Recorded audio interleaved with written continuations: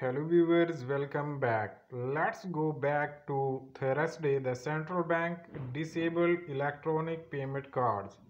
We find that to be very interesting because we have not seen them do that before.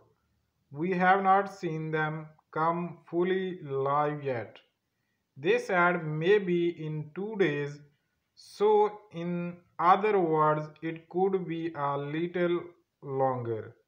Intel Guru Frank 26, Iraq boots on the ground report by Farifle. They just told us on television that the parallel market rate has been matched. They are telling us this over and over again. The parallel market rate has been matched. Frank, it could possibly be a 1 to 1 rate or a 1 to 1.5 rate.